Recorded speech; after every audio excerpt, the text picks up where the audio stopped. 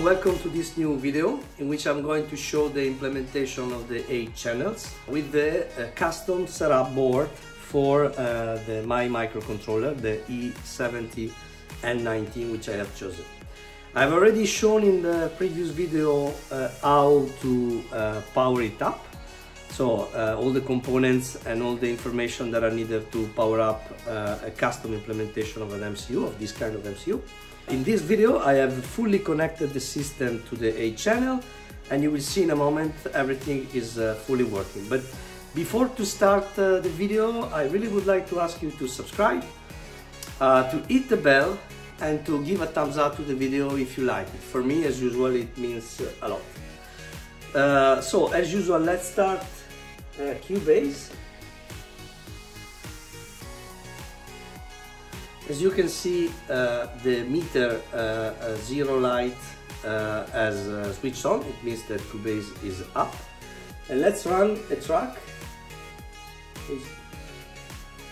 There you go. This is a musically sensed track because it doesn't contain really music. It's just a track to where I have recorded a lot of automations in order to stress test the system and verify that everything is working fine.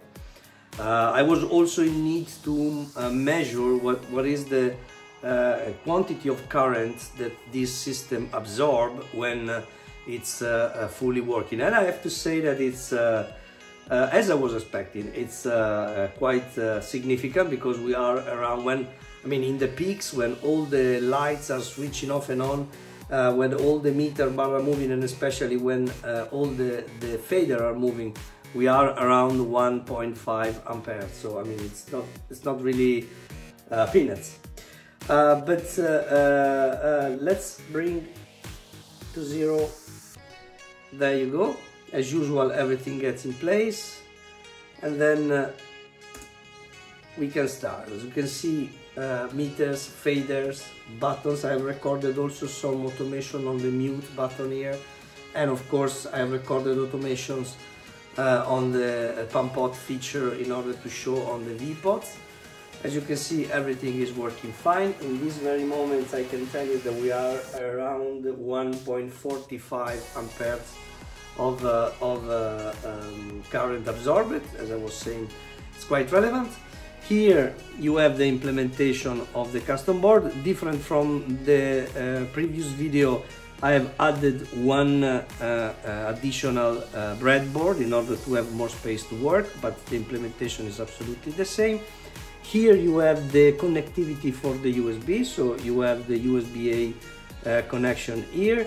You have one red and one green light signaling the RX data and TX data going from and to the host.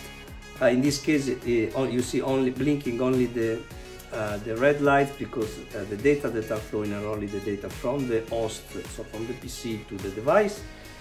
Then you see there is another 2 lights here. Red is a light that I switch on when the V-bus, so the 5 volts, is connected. And yellow is a light that I switch on when the enumeration is completed. And when the enumeration is completed, and so the application is fully functional, I switch off the red light. Here you have a voltage regulator for the 9 volts, because the entire circuit is powered at 9 volts. 9 volts are needed for the authorized faders. So this is the higher volts. And then there are a voltage regulator bringing this voltage to 3.3. Here you have the one bringing the 3.3 voltage for the E70 MCU. And then in each channel on the other side, so you cannot see, there is a voltage regulator that is bringing the 9 volts to 3.3, again to power the SAME70N19, which are inside each channel on the other side. One additional information, while I was working in the implementation of the custom board here, At a given moment I noticed that the capacitive touch was not working anymore. So just to make me understand, capacitive touch is, as I was showing already, is the fact that when I touching, as you can see, a light here is switching on signaling that I'm touching, and I can switch the channel. But then suddenly this feature was not working anymore at all. As you can see, I'm touching and nothing, absolutely nothing is happening. I don't see the lights here. So what was the trick? It took me, I don't know, probably a couple of days. I was very upset because I really was not capable to understand what was the relation between what I was doing here and the capacitive touch, which is fully managed into the track. And then I finally discovered that in fact there was no relation at all, and that the problem was completely different.